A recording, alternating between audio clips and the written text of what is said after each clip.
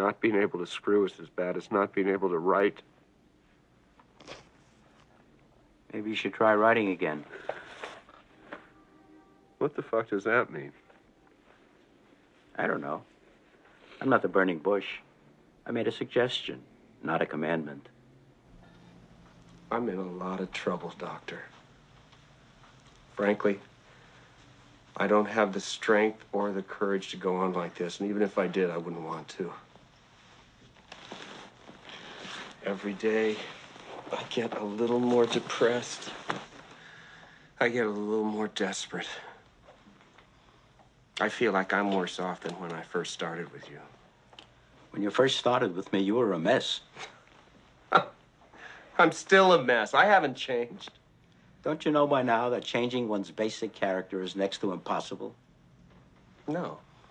I don't know that. Jesus, Doctor, if I thought I couldn't change, I wouldn't have come to see you in the first place. I didn't say you couldn't. You just said it was impossible. I said it was next to impossible. Well, shit, Doctor. Next to isn't that far removed.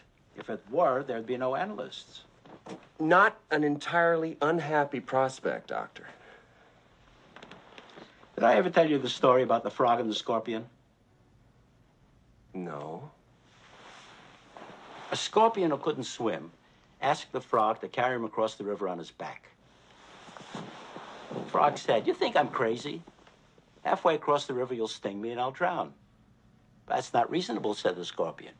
"If I sting you and you drown, I'll drown too." Frog thought about it, said, "Climb on."